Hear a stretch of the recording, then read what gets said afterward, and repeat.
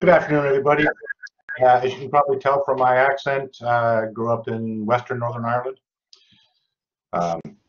So now I actually transitioned here from Miami, Florida area in the States a few years ago and was here at the beginning of the program at Ulster University.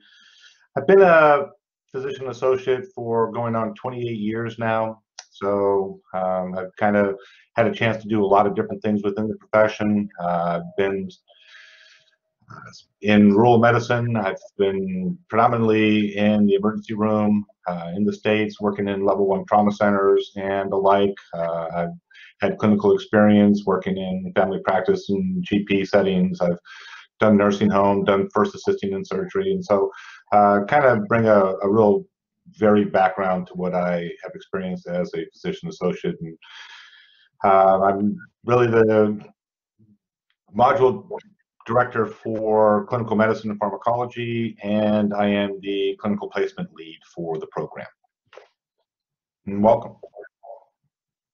Hi, my name's Helen Harty. I did my undergraduate degree in physiology. Unlike Dan and Steve, I'm not a PA. I'm an academic physiologist by training, and I have taught and studied in a number of different places in the world. But I currently teach physiology on this program. I also teach evidence-based medicine and research methods, and I am involved with helping the students with their portfolios, pastoral care, and sorting out events like this. So welcome today.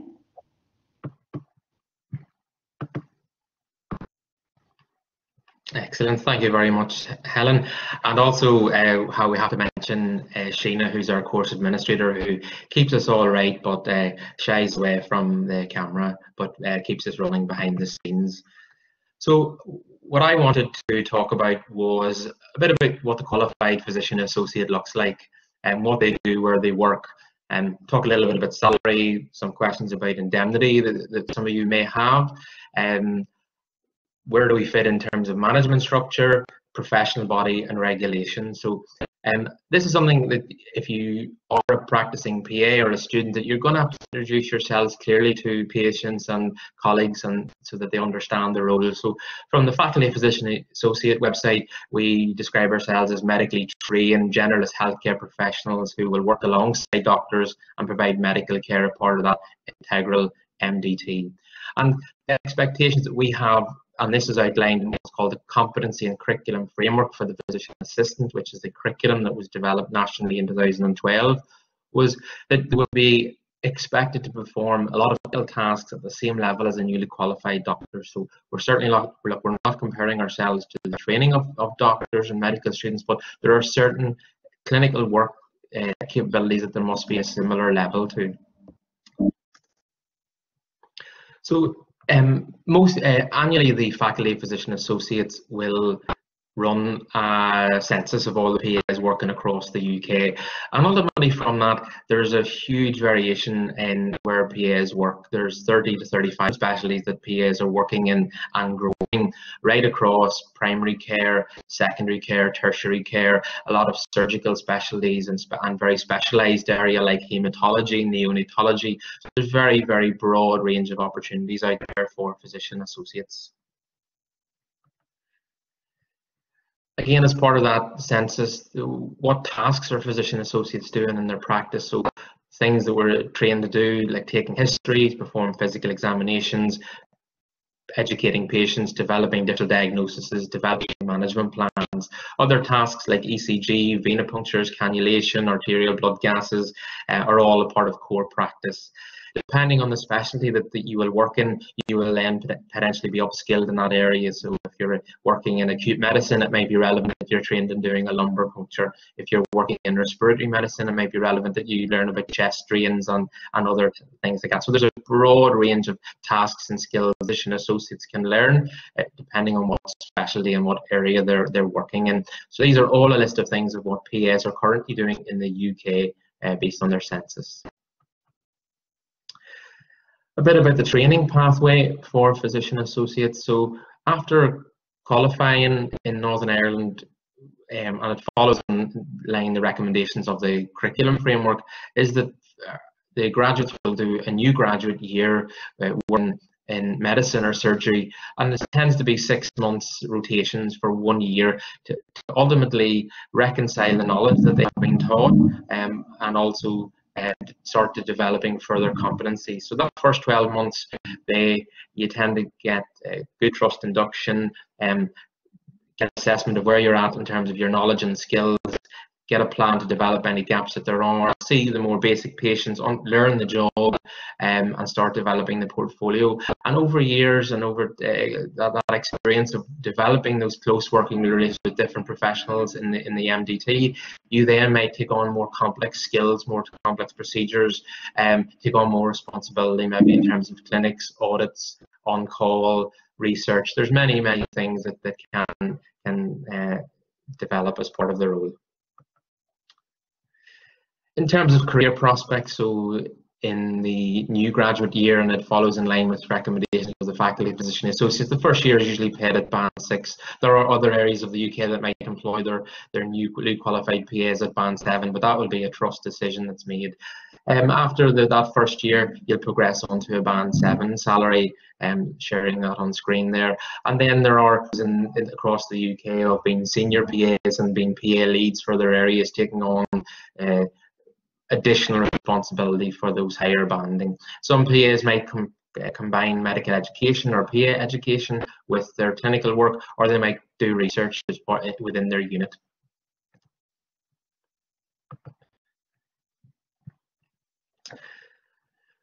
Something that's significant for the physician associate profession is that the GMC, the General Medical Council, who regulates doctors, will be the future regulator of physician associates, and they will be the regulatory body coming in 2021 at some point.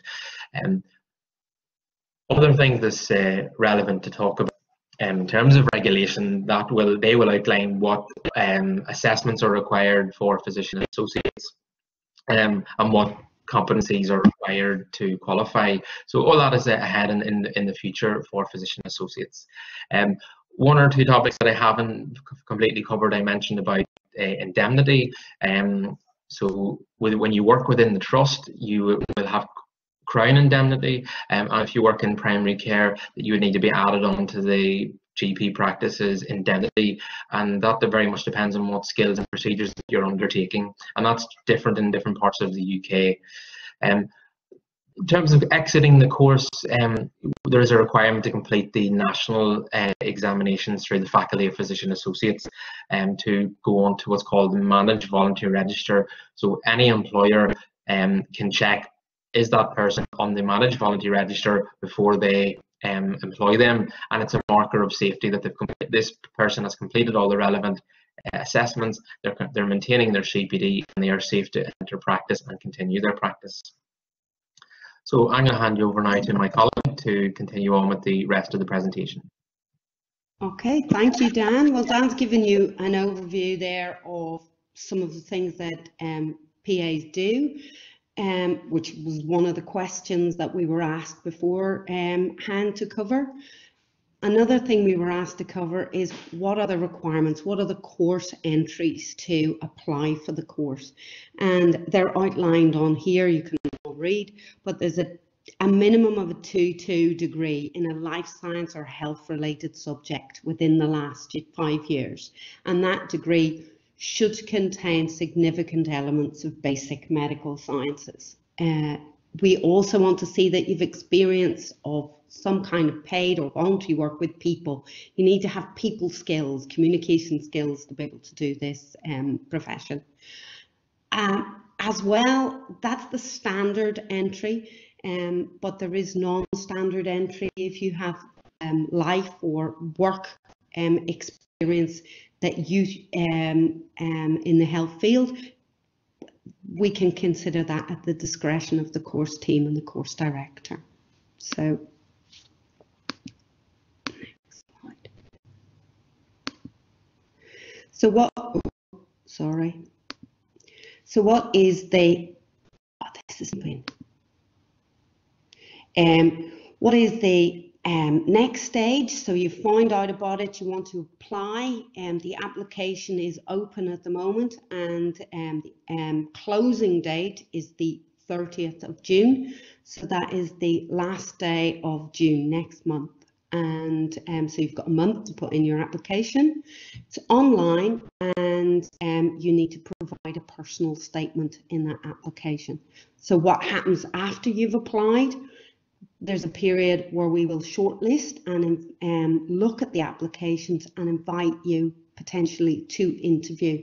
And those invitations for interview will go out in July. And the interview itself will be in August. The offers will then go out more than likely early September, potentially the very end of August, but more likely end of September. So the interviews in August, what are they going to consist of?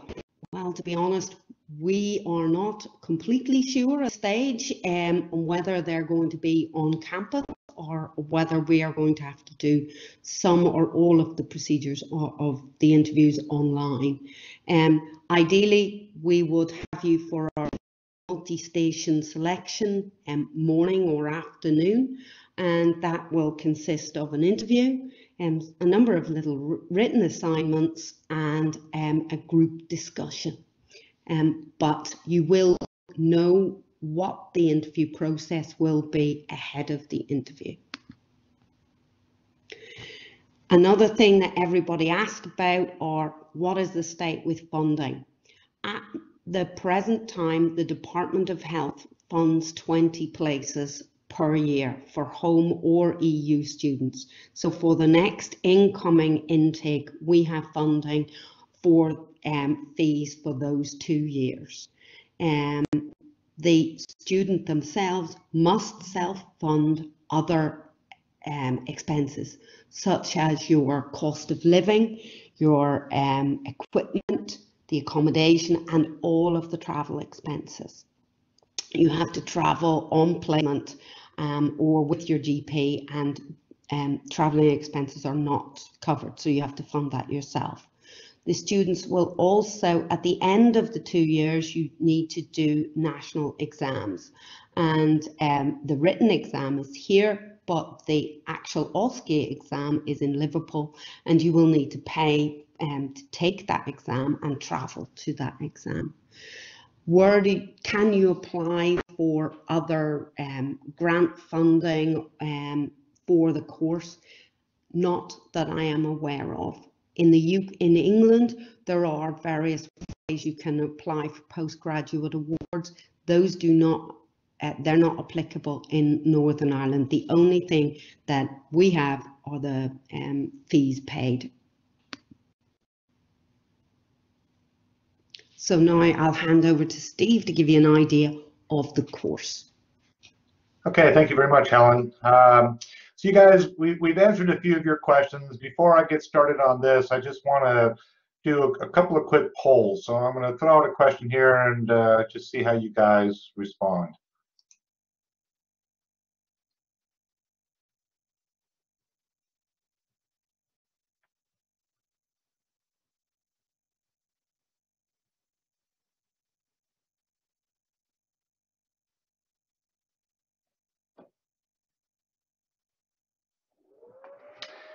All right, so it looks like those of you that haven't responded, keep responding. It looks like a lot of you have had at least some time to think about this decision and learn a little bit more about the profession. Some of you, this is a relatively new concept for you, and so that's kind of interesting that, you know, the profession's been around here in Northern Ireland for about 3 years, and we've only been getting students out in the actual workplace for a year, a little over a year now, and so for that reason, it's kind of a new concept, and people are still coming to terms with it. So next question.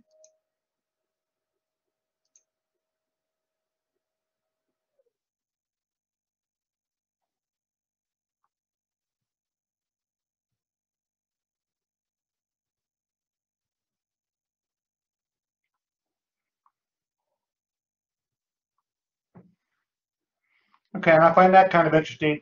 The reason being that PAs in Northern Ireland are kind of like unicorns. We know they exist, but you just don't see them all that much. And so it's kind of interesting that a lot of you have had an opportunity to actually meet and hopefully talk a little bit about the PA profession to an actual working PA. So when we look at that, I mean, you know, 2/3 of the people that responded said they haven't had a chance to work with a PA, but the fact that a third of them have is really kind of a good omen about what's going on with practice in PA right now in the PA profession in Northern Ireland. So, next question.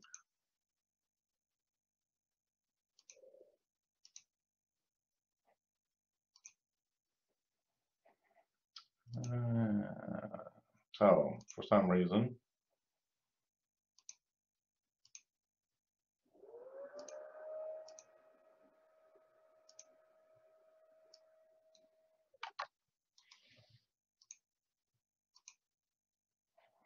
all right, well, for some reason, I guess I get to answer those two questions. Well, I'll ask you a couple more questions here later on. So, a little bit about the course outline.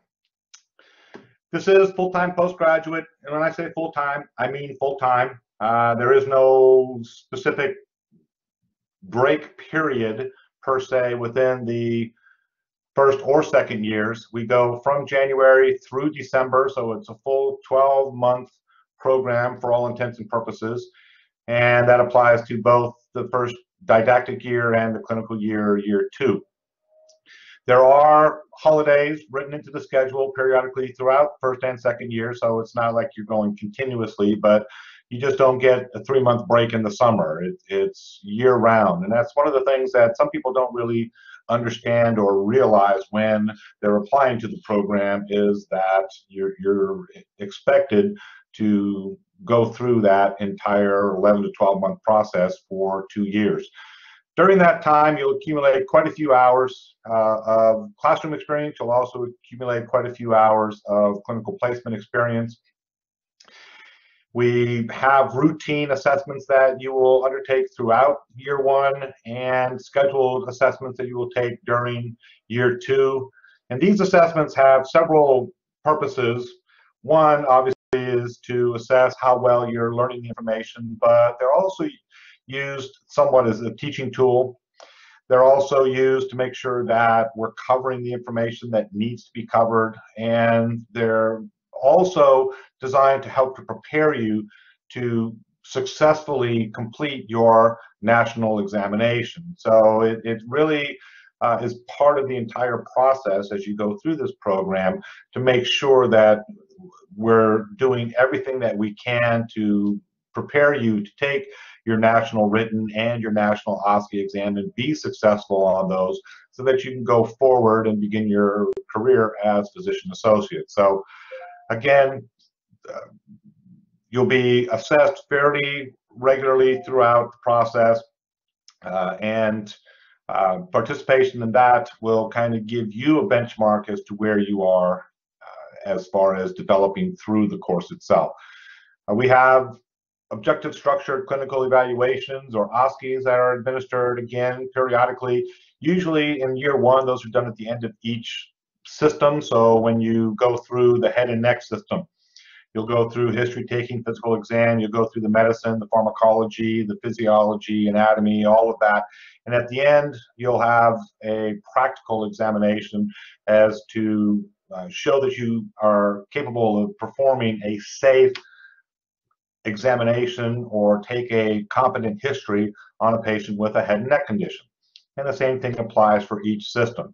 At the end of the year, a 14-station comprehensive OSCE situation that everyone will go through, and again, you must demonstrate competency in a variety of areas, in all the areas that you've been previously tested on, to show that you have ongoing competency. And then there's the national assessments in Liverpool that Helen has already addressed. In year 2, you will spend quite a bit of time on placements.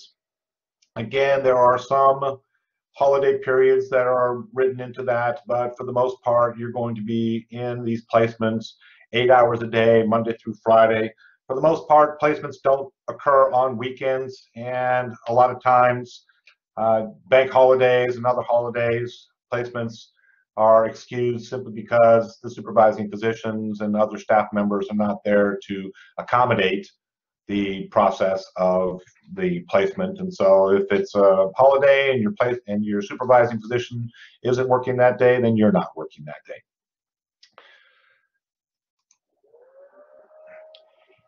In year one, there's 3 primary modules. BMS 711, which is a clinical competency module that I was just talking about, will be basically a format for instructing you on how to take patient histories, how to perform the appropriate physical exams, and to demonstrate your physical examination skills. BMS 712 is the clinical medicine and pharmacology section, which encompasses anatomy and physiology. It goes through each of the different body systems in a system-by-system manner, pretty much from head to toe. So you'll start off with the general dermatology, and then you'll start head and neck, musculoskeletal, respiratory, cardiovascular, gastrointestinal, and you go through system by system by system. The other thing that we discussed in that module are diagnostic and therapeutic modalities. So we talk about, how to order specific tests and what specific test results mean. You'll go through test analysis, ECG analysis, radiology analysis, all of that. So it's a very big module. And then evidence-based medicine is BMS 713. And again, this is really part of developing your ability to critically assess medical literature, which is part of the learning process that will be ongoing throughout the PA program, but will also continue on into your professional career. So your ability to understand and critique medical journal articles and apply that information into your practice is all part of evidence-based medicine. In year 2, the clinical placement is the big module that basically encompasses all of the placements that you're going to be going in.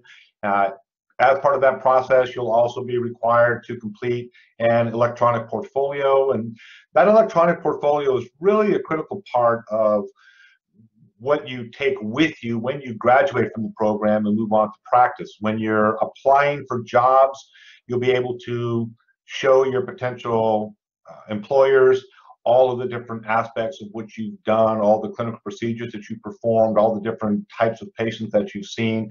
And so taking good records and maintaining this e-portfolio is really, really important as far as progressing on into your profession. And you'll continue on, hopefully, with that e-portfolio as you continue to progress through the different levels as a physician associate.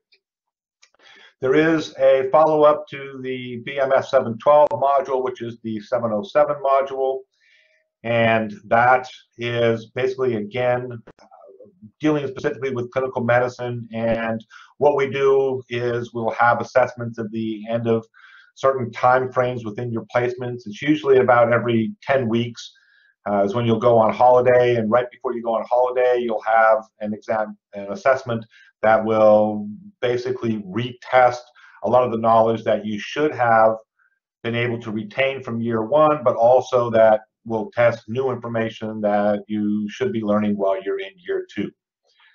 And then at the end of everything, there is a summative examination, which is a 200-question mock national examination. It's set up to mimic exactly what you should expect to get on your national exam. So the percentages of questions will be exactly the same as those that you'll get on your national exam. There's also, again, another OSCE portion of this that you have to go through. And in order to complete year 2 and move forward and be eligible to take your national exams, you have to be able to pass the summative exam and OSCE assessments in BMS 710. So that's a lot. I know that's a lot.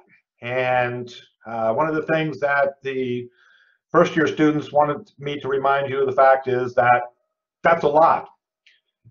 And it's a difficult program. It's unlike anything that you've done before. It's nothing like undergraduate, and it requires quite a bit of dedication and time management and perseverance and fortitude.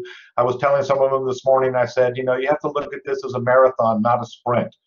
And so it's a number of small races that ultimately lead into one large marathon, and getting through and across the finish line at the end is what the ultimate goal is. So our expectations are basically that when you come here, this is a professional course, this is a professional program, and you will be graduating and becoming a health provider and healthcare professional. So one of the things that we really kind of emphasize as you go through the program is professional conduct. And it is one of the things that oftentimes people forget, but it really is an important part. And this plays a role, especially when you're going out on placements, and how you interact professionally with your coworkers, how you interact with your supervisors, and most especially how you interact with the patients.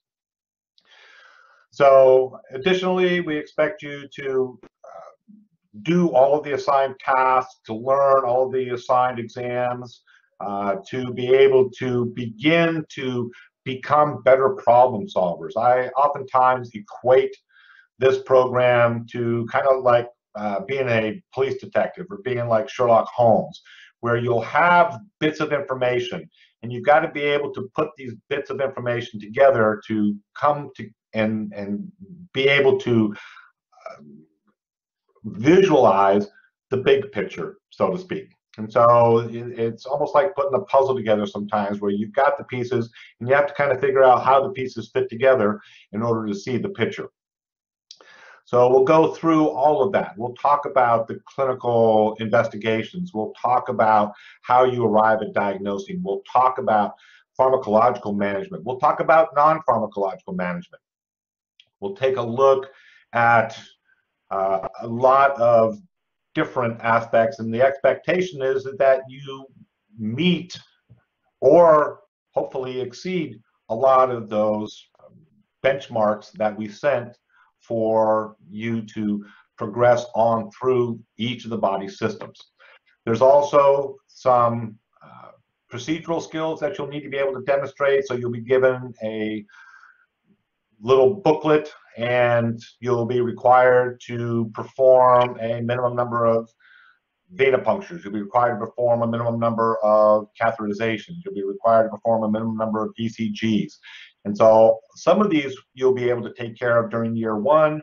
Majority of them you'll be able to take care of year two. But again, it's our expectation that when you're out on placement, that you take the steps that you need to do this. We can't be out there on your placements with you making sure that these things are being done. So there is some self-motivation that needs to occur in order to make sure that these are done in a timely manner and completed prior to graduation. The other thing that I have high expectations of is that, you know, you seek out opportunities to learn. The one thing about medicine that I've learned over 28 years is that there's always more to learn. Medicine is constantly changing. There's always new medications. There's new diagnostic tests. There's different procedures that they're doing now that they didn't do when I was first starting. And so there's always this process of learning that's taking place. And so you have to be open to the understanding that you'll go through this 2 years, but that's not where the learning ends. You're not going to know everything you need to know at the end of 2 years. And so the expectation is that while you're here at school, if you have questions, if you don't understand something, that you'll ask, or you'll go and look things up. There are plenty of resources available, and the faculty is available to you to make sure that you have an adequate understanding, and that as you move from system to system, that you're not just memorizing information. This program is not a program where you can memorize and regurgitate facts. This is a program where you need to learn information and put information together and solve problems, and that's really the important part of this and what makes it so different than any other course that you've taken in all probability. There may be a few actual courses that are similar to this, but as a program, nothing like you've ever gone through. So in year one, you'll have a good foundation that you can take with you into year two, and you'll be able to build on this fund of knowledge that you'll get during year one and add to that based on your clinical experiences and information that you're going to get from the people that you'll be working with on your placements. And that again is part of that expectation of learning and ongoing learning. Because what you're going to find in medicine, for those of you that haven't worked in medicine before, is that different people do things different ways. And I'm not here to teach you Steve's way of doing things, but there are certain things that I may do a knee exam this way, and somebody else might do a knee exam slightly different. And so you learn from me, you learn from them, you learn from other people, and then you adapt all of that and become your own clinician. That you take the good away from all of the things that you learn, and you incorporate all of those things into your practice. And you put that knowledge into what you're doing on your clinical placements. So on your clinical placements, you're going to be expected to take histories on patients by yourself. You're going to be expected to perform physical examinations by yourself. And then come and present that information to your supervisor, and the two of you come up with a probable diagnosis and a course of action. What is your treatment plan going to be? What additional investigations do you want to order? And so you begin to assimilate all that information in year two. And then there comes the new graduate year, the year after you've been through all of the trials and tribulations that are the PA program, and you're out there and you're working. Well, as I said, the educational process is ongoing, and you'll go in and receive routine appraisals from your supervisors. You'll seek out people that you're working with to try to get them to teach you things and help you to improve. And so it all goes through a process. The 2 years of the program are very, very intensive. The second year, not quite as intensive as the first. So you got a little bit more downtime than you do in the first year. But you still have to remember that it's all part of ongoing preparation to take your nationals. And until you've taken your nationals, you're not done. And even then, after you've taken your nationals and passed them, you're still not done learning. So evidence, as far as what's going on, we see these have been around for a long time in other areas. It's only been in the UK since about 2005. So we're looking at about 15 years. And there are a lot of different programs in the UK, and we see a burgeoning number of PAs that are making it through these programs and developing into very competent healthcare providers. Over in the States, the PA profession has been ongoing since 1970s, and so it's been over 50 years that they've had PAs, and PAs really work in all different aspects of medicine, and it's something that I foresee happening here in the UK as well. And so there are plenty of evidence-based articles, journals, studies that show what the benefit is of having physician associates in the healthcare workforce, and that's really exciting, hopefully for you, because as part of a new profession, you're going to be the pioneers that get this profession off to a running start here in Northern Ireland. And that's it for me.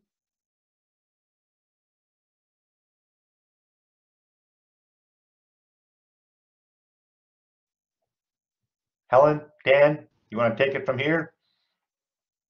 Dan, do you want to talk about yourself before I hand over to Maria? Or No, that's fine. I'm happy for you to continue on, Helen. okay. So what I want to do is introduce Maria to you, who's going to be talking to you about her graduate story. She was one of our first cohorts. So over to Maria now. So, Maria, don't forget to unmute your microphone. Yeah, that's it. Perfect. Go ahead. Thanks. Hi, my name is Maria. I'm just having a slide to go through a bit of my background and what I'm doing now as a PA. So my undergrad was in biomedical science over in Liverpool John Moores University. And after I graduated there, I started working in hematology lab in the Ulster Hospital. So I was there for a few years before I came across the PA course and I applied for it. I was part of the first cohort there. Finished last April, or well, last January, I suppose. And then I got a job at the Southeastern Trust as a Band 6 new graduate PA. That trust likes to do 3-4 month rotations, so spent them in surgery, MAU, and general medicine, a bit of care of the elderly in the Down Hospital. So now I'm back at the Ulster Hospital. I meant to be a medicine, like MAU type medicine, but because of the current situation with COVID, we're just kind of helping with things like that. So I've been redeployed to the respiratory COVID ward, and that's just where I am now. Thank you very much, Maria. We will maybe come back to you with some questions, but Maria was one of our first, as I say, first cohort, and now I'm going to move on to one of our current second years, to Kylan, who has agreed to talk to us today. So over to Kylan.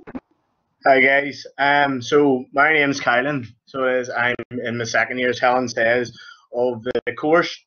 So I'm just going to chat briefly about my experience so far, and happy to answer any questions at the end also.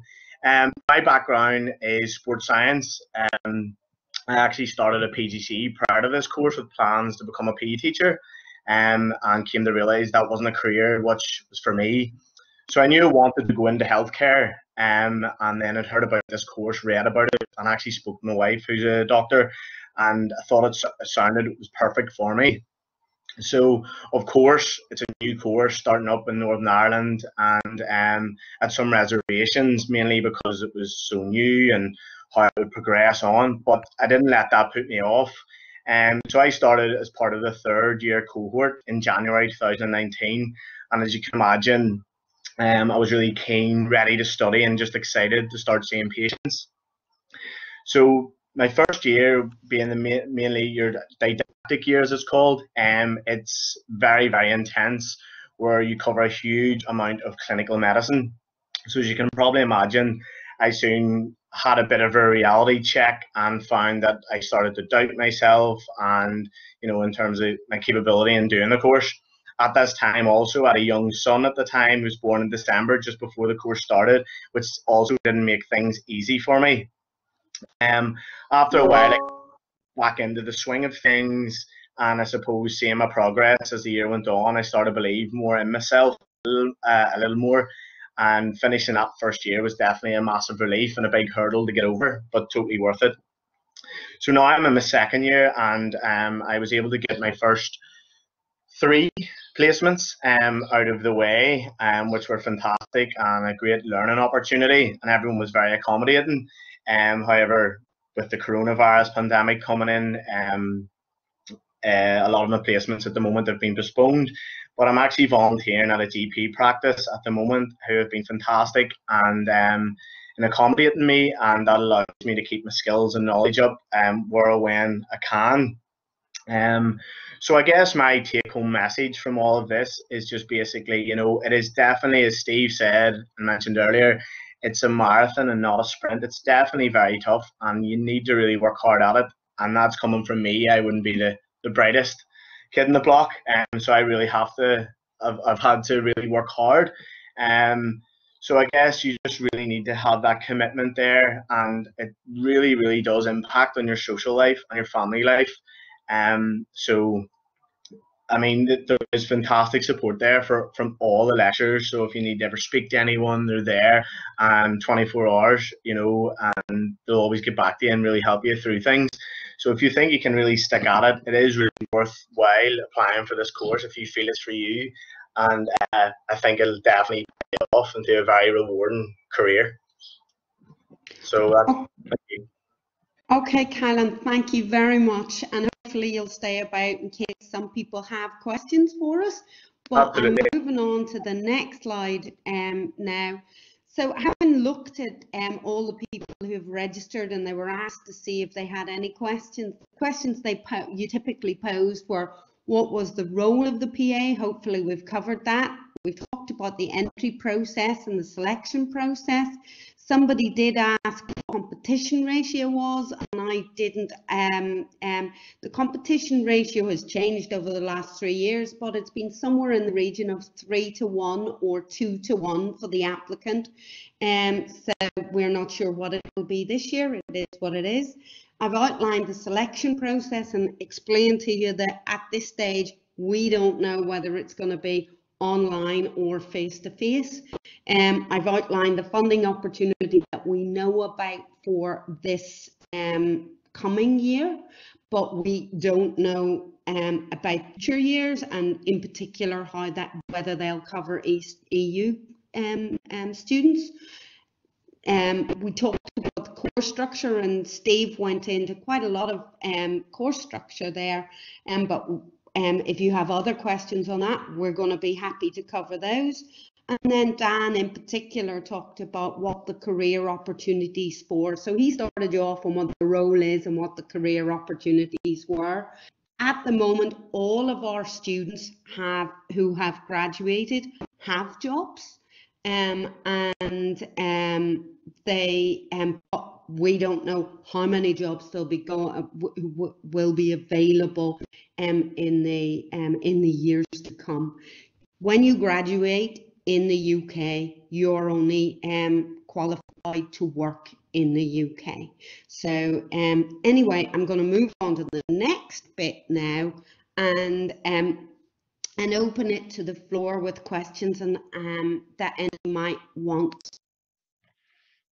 Okay, I see your hand, Rita. I'm hoping Anton will help me with this. One of the things, before I answer your question, Rita, one of the things that I do want to point out is we were very fortunate, and we actually had two PA positions open up in primary care. So 2 GP surgeries were given an opportunity and through a grant process to look at hiring PAs. So that was really one of the hurdles that we had initially getting this program off the ground, was trying to get PAs into primary care, and that's happening. And so I really see that as a move forward for the PA program and something that we do want to kind of go. All right, that being said, go ahead, Rita, ask your question, please.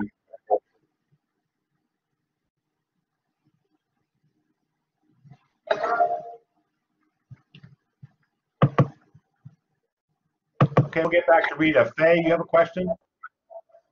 Yeah, hi. My question.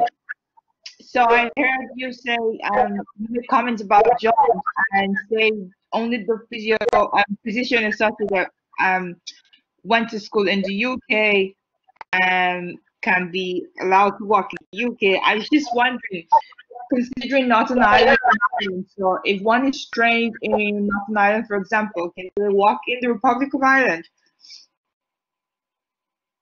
Or that's not established? I might be able to answer part of that question. So I am UK trained, so I qualified out of the University of Aberdeen, and I moved to RCSI to teach, but also I work clinically in Beaumont Hospital. So there is that ability to go from the UK to work in the Republic of Ireland. Now, I don't think there is that ability to do a course in the Republic of Ireland and work in the UK, simply because to work in the UK you need to have completed the UK national examinations, and that is similar to other countries like either the US, which Steve will be able to talk about, or the Netherlands, or other countries that have national regulatory bodies. So there is ability to go from the UK to the Republic of Ireland, I guess, from my own personal experience, but I don't think there's ability to work the other way at present. Okay, thank you. Abdesam, do you have a question? Hello, can you hear me? Yes. Hi everyone, and thanks for the lovely presentation.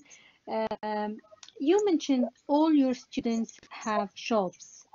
Will these jobs available here in Northern Ireland or elsewhere in UK? Because I'm living in Northern Ireland and I'm interested to stay in Northern Ireland and have a job in Northern Ireland. I don't like to go to the mainland. So is the jobs available here in Northern Ireland, all jobs available here, or the student have to go over there in the mainland? So I'm happy to answer that, or Dan, if you. Yeah, so I guess it falls in line with the Department of Health funding. So their goal was to train and retain physician associates in Northern Ireland, and all of our graduates are working in Northern Ireland. Now, there's no restriction on them having to stay in Northern Ireland to work, so they're free to work elsewhere in the UK, but all our guys who have passed the national examination are working in Northern Ireland. Okay, thank you very much. And my understanding is as long as you pass the UK examination, you could apply for a job in Scotland or Wales or Britain or here in Northern Ireland. Is that correct? You asking me, Steve? Yes. So, Steve, yes, look, the United Kingdom comprises of 4 nations, yeah.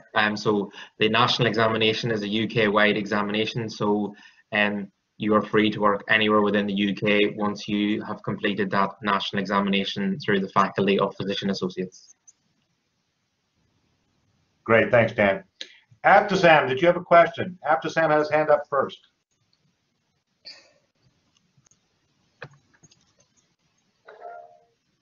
Hello, can you hear me? Yes, we can hear you. Yeah, I mean, regarding the selection, will that you give the priority for people who qualified as a doctor? Because I'm a qualified doctor, but I didn't, I don't have a GMC registration, but I'm working as a demonstrator in Queen's University, and I have a postgraduate certificate in medical and clinical education and master in public health. Will that boost my application if I apply for physician associate, for a PA?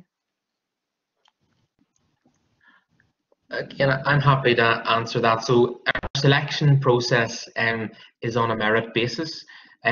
So, for example, there will be certain points awarded to the strength of your application based on your personal statement, based on your degree background. But also the other aspects of the selection process is that face-to-face interview, the situational judgment test, a written assignment that's usually based around a common topic or a scientific paper, and the other things. So this whole application process is based on merit. Whoever who on the top 20 performing applicants on the day. Thank you. Sasha, okay, Sasha, you're next, and then Rita, please. Hi. Yeah, I was just wanting to know. I know you said after we take our examinations, and if we pass, that we're able to practice in the UK. And if I was wanting to then go further afield to America and Australia, and you said that you have to take the national exams of that country, would you just have to take the national exams, or do you have to go through another process, or do you know how that works? Okay, I'll try and field this one. I can't answer for like Australia and New Zealand, but I can answer for the US. One of the stipulations that the National Commission on Certification of Physician Assistants in the US and the American Academy of Physician Assistants in the US has in their bylaws is that the person has to have graduated from a program, recognized program, and have a program that's gone through a validation process in order for the students to be able to sit the national exam in the United States. Now, right now, the programs in the UK are beginning the process of that validation. So at present time, someone who graduates from a PA program in the UK would not be eligible to sit for the physician assistant boards in the US, just due to the fact that their program has not gone through the validation process. Now, once they go through that process, let's say you come to Ulster, and even though that we haven't completed that process now, at some point down the road, if we can demonstrate that we've had all of these guidelines and all of these benchmarks in place during this time, then that you would be able to apply for and potentially sit for the national exam. But until the university becomes accredited, that's probably not going to happen. Okay, I can add. See if they are. Sorry. Oh, sorry. Go ahead, it's gone. Oh, sorry. Please continue. Sorry. Sorry, I just wanted to know if the national exams in the US are very similar to ones in the UK. Yeah, they're very similar. I'm just going to let it go at that. Okay, at least when they started off, they were almost identical. Over the years, there have probably been some changes made to the UK examination, but as far as level of difficulty, I would say it's fairly comparable to the US exam. Thank you very much. Yeah. What I just wanted to add was, look, at present, we can only comment on what the UK guidance is through the Faculty of Physician Associates about examinations. It's very difficult for us to predict and say what Australia is doing, what Canada is doing, the Netherlands. So at present, the focus within the UK is with regulation, statutory regulation, which is going to be run through the GMC, and that they will be our regulator, and it will be from there then that any other discussions and similarities with other countries. But at the present, don't think that being able to complete a course in the UK would make you eligible to do the US program, because at the moment that doesn't exist. So once the PA program is more, or the profession is more established in the UK, then the UK governing body may look to link in with other regulatory bodies in other countries to see where the equivalence levels are. But at the moment there is no equivalence internationally. Rita, what's your question, please? Thank you so much.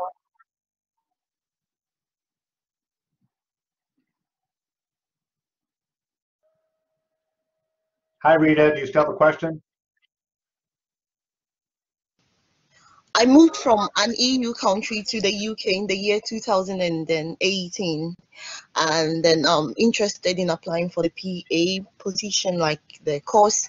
And then upon application, I tried to ask for information, and I was told if you are not a UK citizen or something like that, you are not eligible. But I am thinking I should be, because if I'm able to be allowed here to stay, there should be a possibility. So I'm just trying to know if I will be eligible for the process, or if that one takes me out of the competition completely. So in terms of eligibility for tuition fees, that is open to anybody who qualifies for home. So when I talk about home, that's any of the UK countries, or EU status. So any country that's within the European Union, and that applies for the academic year of 2020 and 2021, which would be our January start.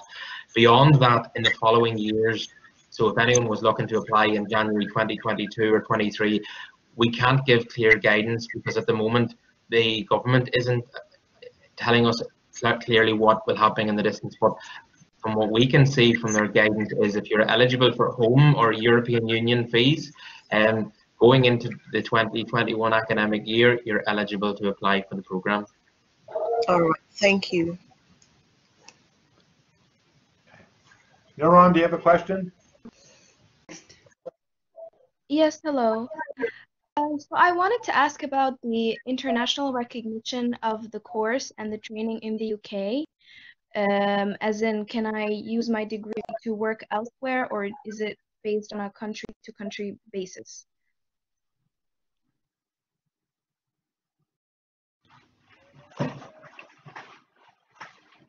Who wants to answer that? Dan, I think we've already answered that question. You are only eligible to work in the UK.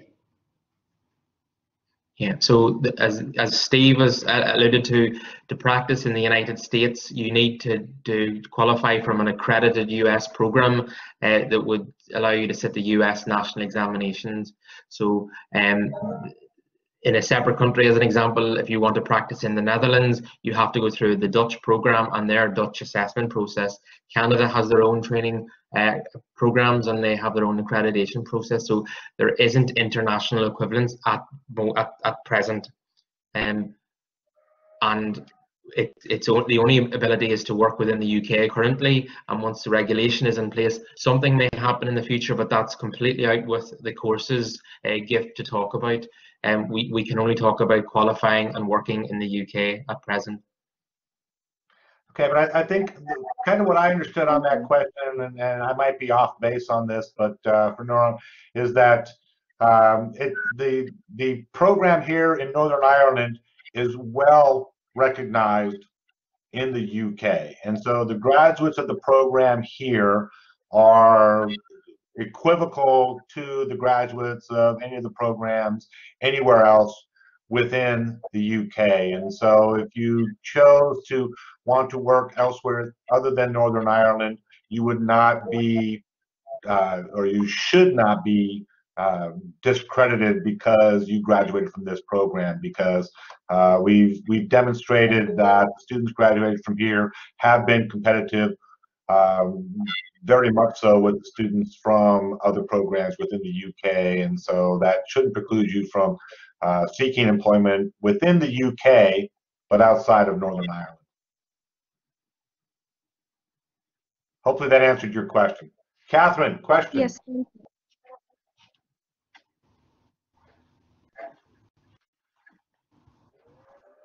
All I have is Catherine. Is there a Catherine who has a question? If not, we'll move on to Lauren. Lauren Noonan, please. Sorry, is Catherine, can you hear me? Okay, Yes. hang on, Laura. Catherine's here. Sorry about that. I think my microphone is off. Nice to meet you. My family are from Northern Ireland, and I used to study nursing a couple of years ago in the mainland. I've been working as a nurse for the last couple of years. I was just wondering what the requirements are to obtain a grant, because I intend to come back to study in Northern Ireland and hopefully stay.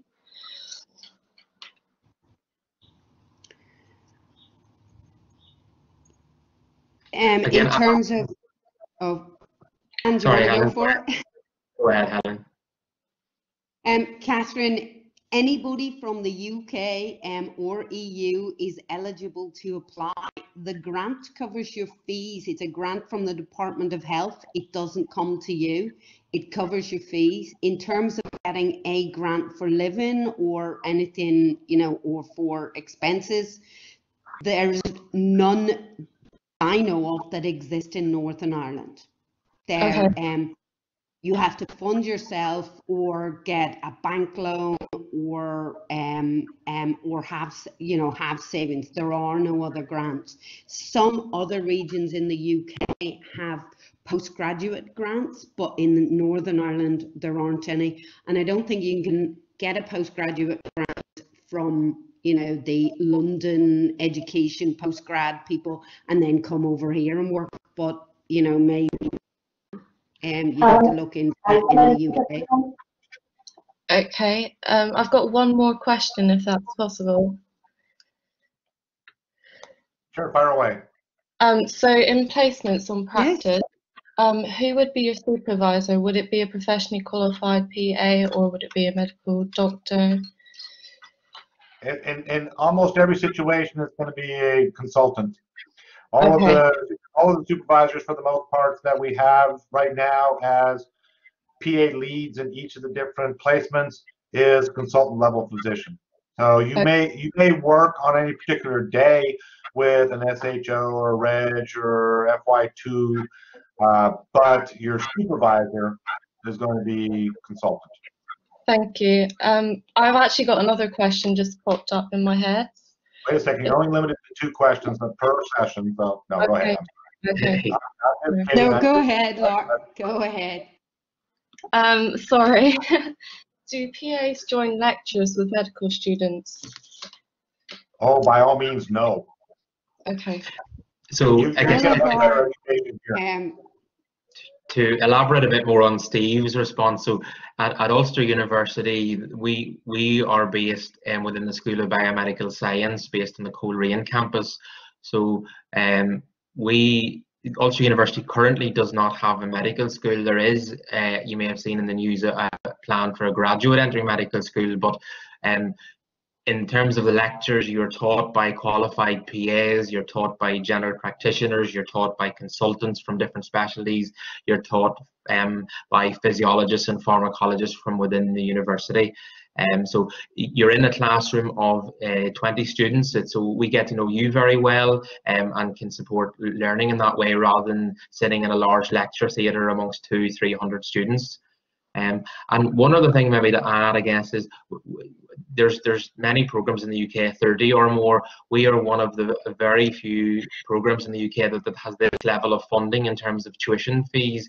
I can't comment on any other courses, but we have, if you look and do your research, you will see that our course, with having full tuition fee funding, is a significant advantage. However, the cost of living things is something that students will have to look after themselves. Thank you very much. For the funding, if you would like for support, because I'm a current first-year student, and as Helen said, there's no grants at the moment, but I know a few of us were able to get bank loans, which were helpful. If that was an option that you just wanted to look into, because then it just helps get through the course. And I also work part-time during it, which is difficult, but if you're good at time management, you're still able to do it. Thank you very much, Rebecca. Yep. I see Emma Louise has also typed in the chat box as well about the access to hardship funding and our similar levels of things that the university can support in some aspects on a case-by-case basis. Okay, Lauren Noonan, question please. Hi, thank you. I was just looking at several other programs in the UK and in Dublin who are offering the master's course. And from what I can tell, the difference would be, in terms of progressing to a master's, would be an extra research module. I'm just wondering if this is possible with your course or maybe in the future, just to clarify. So at present, we currently do not offer in our prospectus. It's not not currently offered. With the establishment of our course, our focus was on making sure our students were trained to a high level to be clinical competent, to impress, I guess, for want of a better phrase, and show that they were a credible and safe healthcare professional group. And that has been reflected with our high pass rates at national exam level and also feedback from consultant levels. It is something that we are engaging with our current, which we are about to begin. We are going to start an engagement process with current graduates and current students to see about the demand for doing the Master's Service Improvement Project. So it is not currently offered, but it's something we are looking at engaging with the students for the future. So we can't formally offer it at present, but we are looking at offering it at the moment, now that we have established the course, established the placement, and know that we are exiting students at a high level or a good level to the national examination stage. Okay, thank you. Yeah, just as a follow-up on that, I mean, we've had two cohorts take the national written exam, and 100% in both cohorts passed the written. So we're well on our way of getting to the point where we want to be as far as that goes. Craig, you have a question? Yeah, I'm currently enrolled on the integrated master's program for biomed, in which involves a year-long internship at the University of Indiana, the med school there in the States. I do have the ultimate end goal of studying PA. However, I was going to do that on returning from my integrated master's completion, but given the whole COVID-19 situation, I am due to go out around September time, but this might not go ahead. So given the whole time frame of the application has to be by the end of June, would I be able to apply for the academic year for this coming year and possibly defer it if I can, or is that kind of frowned upon? At present, we are not tend to offer deferrals currently in the course, and this is I suppose from a personal experience that we'll share with you that about 2 years ago we did offer deferrals to a number of people. A year down the line, none of those people we offered deferrals to took up that place, and also meant that it left other people with very short notice in offering a place. So at present we aren't inclined to offer deferrals. We're dealing with applications to start in the January 2021 calendar year. Okay, would it be, if I was to apply for, say, this year, and given that the integrated master's aspect doesn't go ahead because of the situation, that would be fine then for coming in for the January year?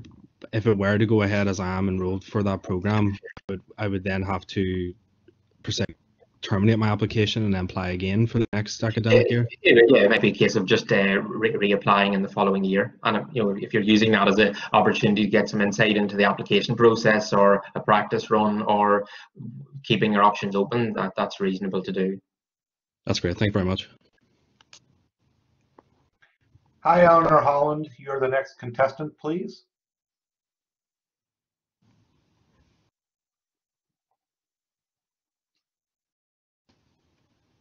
Eleanor. Hello there. Sorry. How you doing? I'm just wondering. Catherine actually asked one of the questions I was going to ask, but the only other question I have is, on placements, is there, is it just your standard, nights, days, weekends, a whole lot, or is it a 9 to 5 thing, or? It's pretty much 9 to 5 thing. There are some opportunities when you're doing your OBGYN rotation. Babies don't always come between 9 and 5. And so you may have opportunities to stay after hours. You may actually volunteer to come in, in the middle of the night for birthing processes, things like that. Same holds true with surgeries. Sometimes, there are different things for different types of procedures, so you might open yourself up to that. And A&E placement, sometimes you might get a 10-hour shift versus an 8-hour shift. But all of that being said, basically it's a 9 to 5 job, no nights, no weekends. And the main reason for that is because all of the trusts pretty much want you there when the consultants are there. And guess what? A lot of consultants don't work nights and weekends. So it's a 9 to 5 Friday job. Lovely. That's great. Okay. Thank you very much.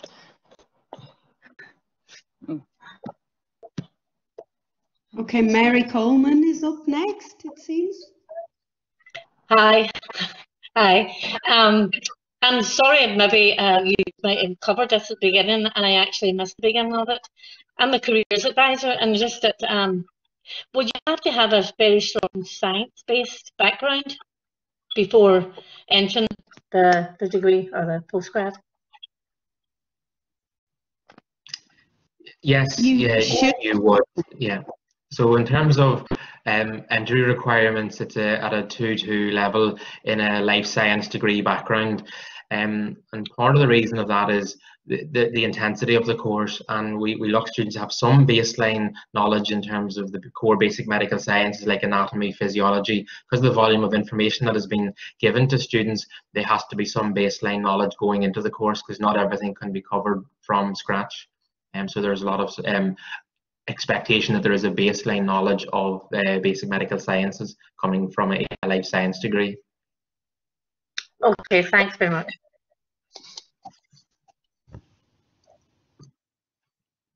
Miss Admin, it looks like you're up again. Do you have a question? Another question? Hello, yes. Go right ahead. Yeah, I have two questions, please. I understand that the course will commence on January 2021. I mean, taking bearing in mind the situation of COVID-19, will the course be go ahead? I mean, as a face-to-face tuition at the university, and if not, will online teaching will be the option? And the second question is regarding the progress of BA. There is no progress of BA. Once you graduated as BA, you're going to stay as BA. There is no, I mean, progress of it. Is there any progress from BA? And the BA will do locum. Can BA do locum or CITRO, or they only do locum BA once they graduated? Thank you very much. With regard to course start date, the course is planned to start the first week in January, and we would hope that it is back to being face-to-face teaching, but no one knows. We would hope that we would be back to face-to-face teaching in September or sooner if possible. In terms of, but again, you know, no one has a crystal ball for that one. In terms of the PA progression and being able to work as an SHO locum, no, you graduate as a PA. You do not graduate as an equivalent SHO or first year. You are not there to be able to do locums for SHOs. You work in a PA role. And the career structure, there is a career structure for PAs, but it's developing at the moment, and Dan would maybe be able to elaborate more on that. Thank you very much. Yeah, okay. So I guess in context of COVID, we are currently teaching our year one students online with lectures and problem-based learning sessions. So the learning for our current first years are continuing. Year two, we try and meet our students once a week on a Friday afternoon to do clinical scenario reviews and OSCE practice. So learning is still continuing for our current students, and depending on what the university-wide guidance is at the time, we will have to follow that. In terms of the progression of PAs, I have met PAs in the UK at conferences who have been working for 10 years. They lead on many aspects of certain parts of their service or audit. Some of them are doing very advanced procedural skills and taking on more responsibility. So there isn't I don't want to compare physician associates to any particular grade of doctor from foundation year 1 to F2 to specialty trainees and beyond. The physician associate profession is unique in its own right. It very much depends on the area that you're working in and what your consultant supervisors are happy to train you in and happy to supervise, and then allow you to do that with it, independently with remote supervision. To elaborate a bit further on the locum perspective, there are, I guess, in other areas of the UK where the profession is more established, where there is locum opportunities for physician associates. In Northern Ireland, the profession is very small and developing, and ultimately what the trusts are looking to do here is that they're spending huge amounts of money on the flexible workforce, and they need to restructure that. So this is somebody who, as a qualified physician associate, you may stay in that department for your entire career, which is a benefit to the department so they can invest in you, they can train you, and not only that can help assist with the training of others by freeing up other people's time or the redistribution of tasks within the team. So there isn't a direct comparison with doctors here. It's a profession in its own right, but there is extended practice to develop as you train and work. Thank you very much. Zach Nisbet, you have a question for us, sir. Hi there. I was just wondering, in relation to like the elective placement that you offer, would that be involving things such as working in other parts of the UK, or is that purely just within Northern Ireland? Excellent question, Zach. And short answer to that question is you can do your elective placement anywhere on the planet. Now, that being said, you know, obviously I'm somewhat tongue-in-cheek, but no, I mean, I've had students who have expressed an interest in doing their elective rotation in the States.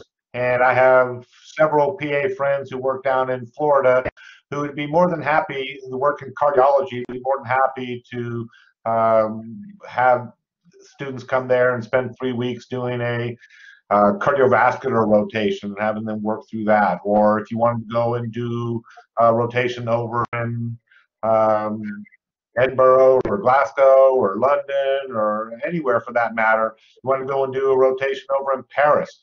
It requires a little bit more paperwork and stuff to formulate and get all this stuff done. And there are certain regulations and minimum stipulations that would have to be met.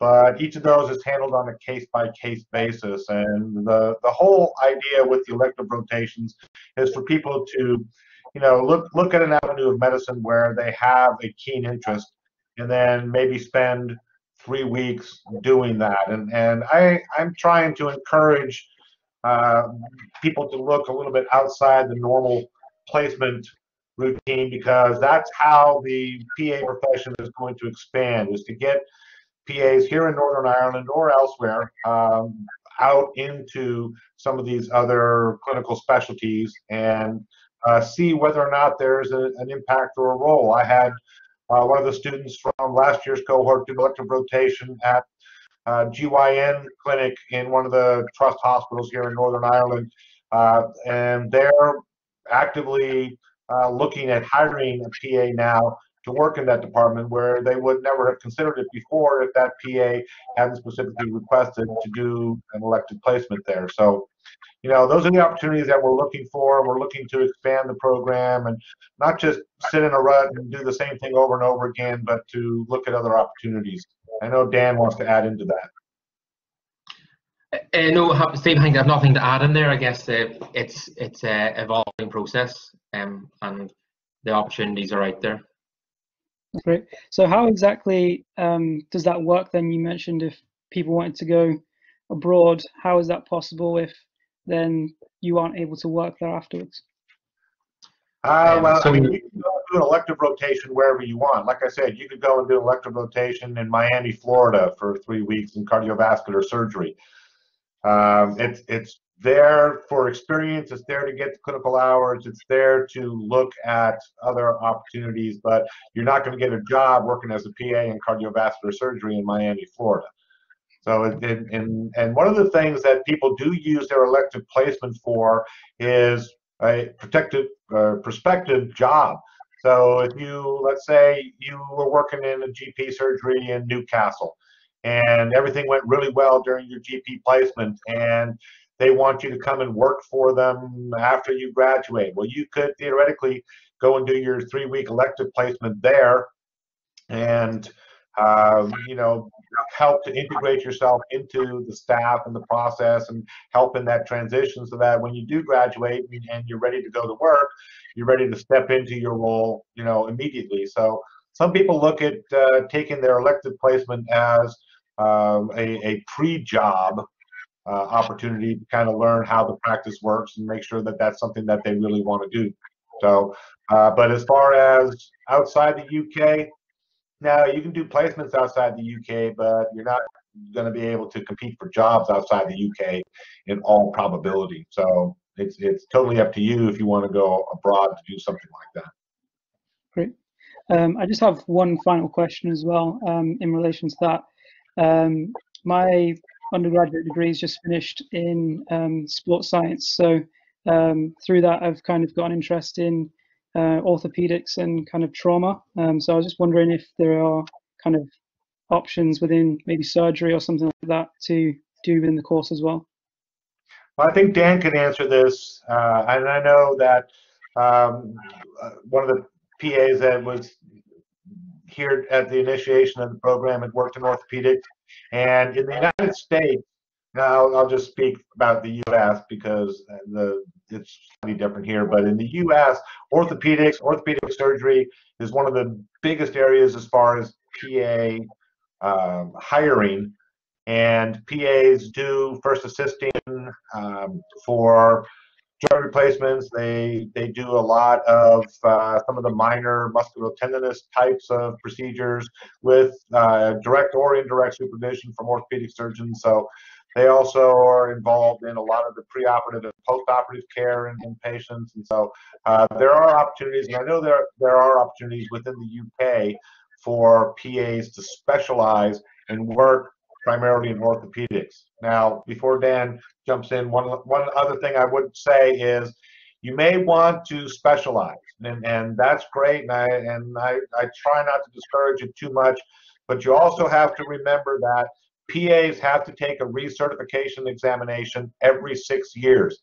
And if you come out of PA school and you go directly into orthopedics and you do nothing but orthopedics for 6 years, you're going to struggle 6 years from now when it comes time to take your recertification examination. So it's not necessarily always the best avenue to come out of PA school and go directly into specialty care.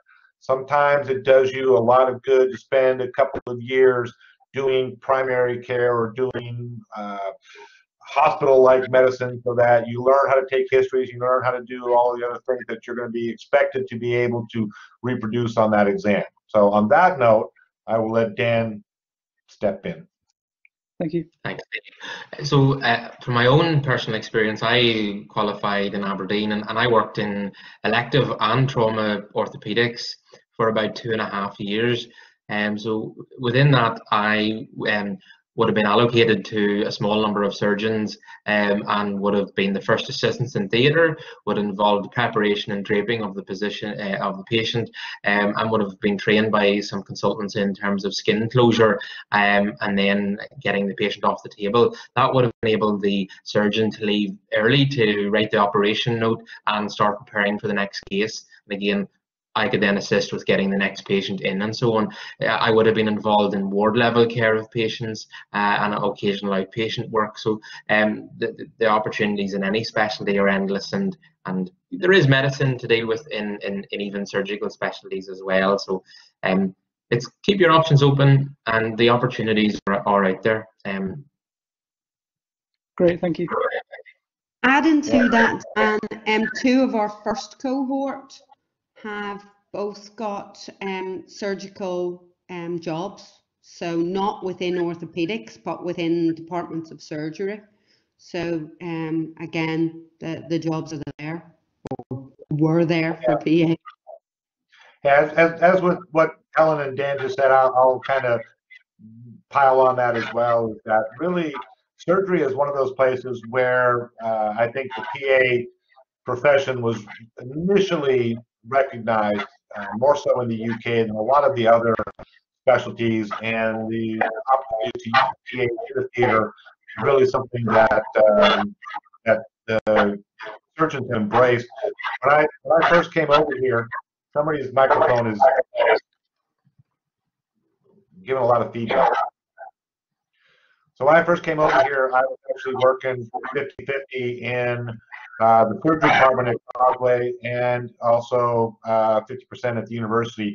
And I was in general surgery theater doing first assisting with open abdominal procedures, laparoscopic procedures. I'd go to day surgery. We did vasectomies, carpal tunnel releases, trigger finger releases, and vasectomies. I was in with the surgeons doing all of those. And like Dan said, doing closures, doing a number of different things. And so there's a lot of different opportunities for PAs to work in specialty arenas.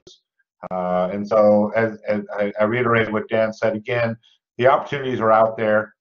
You just need to be open to them when they make themselves available. All right, let's move on to Maria, unless Dan or Helen have something really pressing. Hello, that kind of answers my question. I was going to ask about, like, if you had a particular interest, is the jobs there? But I was more just wondering, in previous years, I know that it is small and developing, but in the previous years, had students got jobs that they've been particularly interested in? I am happy to answer that one. So I think there was, in the very first cohort, there was 14 jobs. We had 11 in the cohort, and there was a number of people from other areas of the UK who wanted to return to Northern Ireland who are working. I think 11 out of the 14 got their first preference choice, and the rest got their second preference choice. So sometimes it does work out well, because I guess from a Northern Ireland perspective, if I am from Coleraine, I would probably want to work in the Causeway Hospital because that's where my family is and where I work locally. Equally, if I work in Belfast, I would prefer. So it's sort of, there's a natural geographical spread of Northern Ireland students, and it works out that way. But I guess the interview and application process is on a competitive basis. Some people may really want to work in a specific specialty that isn't offering that opportunity at the moment in Northern Ireland, but some are decided they'll choose another, or somebody in the future may decide, right, I want to go to London to work in that specialty and hope in the future then that I can come home. Or again, you have flexibility, and we're generalist trained, so you have that flexibility to work in other specialties. Okay, thank you. Sometimes that job might not be available now, but it might open itself up later on. So if you wanted to work in Daisy Hill, you might decide to take a position in Daisy Hill, and so that you're positioned to be there when a particular job does open up. So that's another thing to take into consideration, is if you want a job in a specific geographic location, then you might not get the ideal job, but that ideal job might open up 6 months, a year down the road. And if you're not already there, then it might be a little bit more difficult for you to transition into that position. So Tara, Warren, do you have a question for us, please? Hello. I understand that at presently PAs don't have prescribing rights, and I was wondering, in regards to career progression, is this something currently that the faculty are working towards, or is that maybe still quite far off yet? I'm surprised we got this far down the question list before this one came up. Go ahead, Dan. So there is a couple of things that needs to happen nationally. One is the statute of regulation, which is through the GMC, which is going to happen in 2021. What also is due to happen parallel to that is legislation needs to go in front of Parliament to change an aspect of the Human Medicine Act to allow the PA profession to prescribe. So at the moment it's a bit of a chicken and an egg thing, where regulation must be in place first before the regulation process can happen. So both things are being considered by the faculty, by the GMC. They're looking at all these things at the moment. So they will, if you're interested in it, you can register for an email list to get updates from the GMC on how things are being progressed. But at the moment, we are looking for just the GMC to get statutory regulation, and then following that, the ability to prescribe. We don't know yet whether that will be a non-medical prescribing course, or whether that will be built into PA programs. We'll be guided by the GMC on that down the line. Oh, that's great. Thank you very much.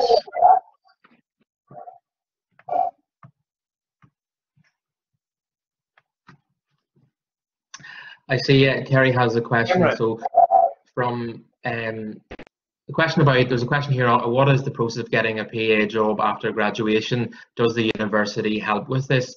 So obviously the job interview process is independent of the course team, but what we have done in the past is we've invited somebody from the HR department in the trust to talk a little bit about what an application process looks like. And we, within our course team, myself, Helen and Steve, have run mock interviews on a Saturday for anyone who wants to come in to give interview practice. So we don't know what the questions are that the trusts will ask in their interviews, but we try and support everybody with interview practice, and also we engage with the Employment and Careers Department, and we're putting resources into one of the modules to help give people some information and tools to prepare for that aspect too. So we try and help everybody as much as we can. Cameron's got a question, I think. Cameron?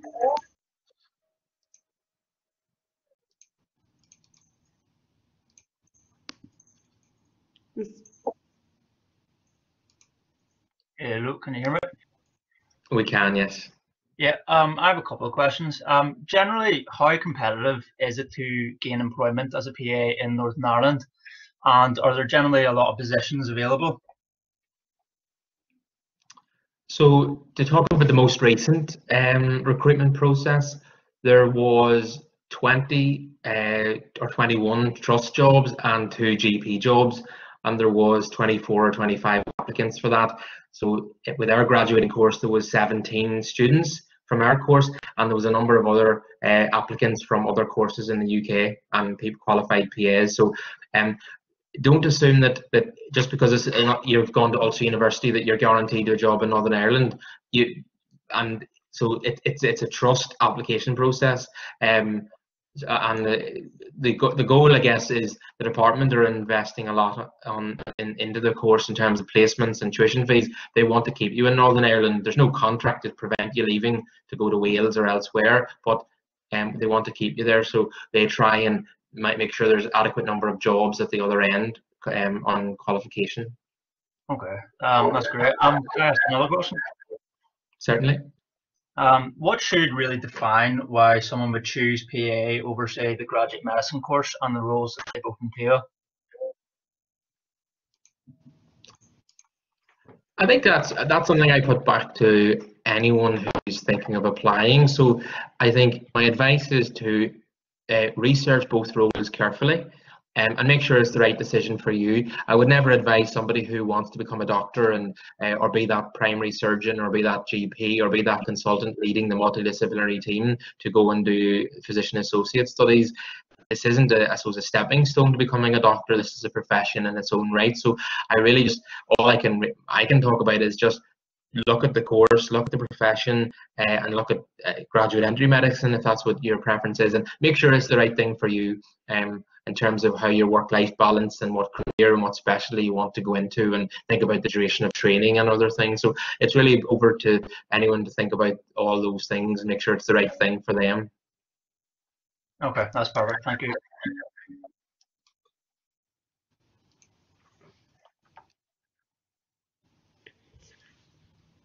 Does anybody have any more questions?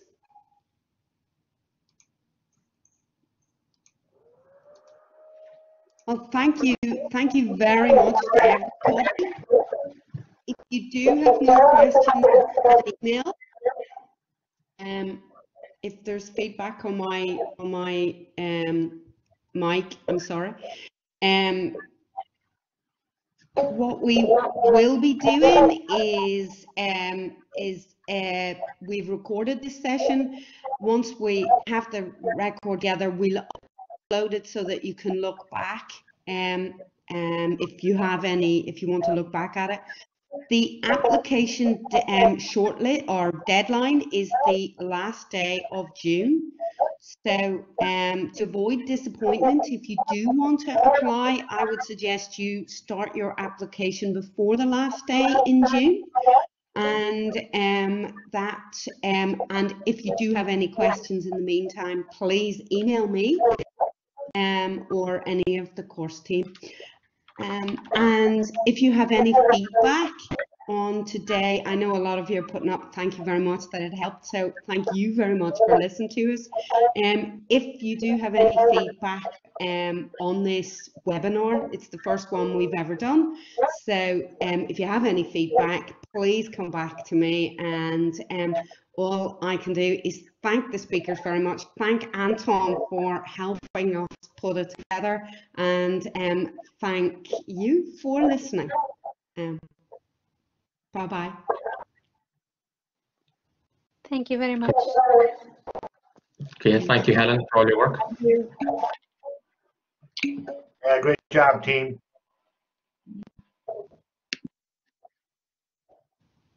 Cool. We had at one stage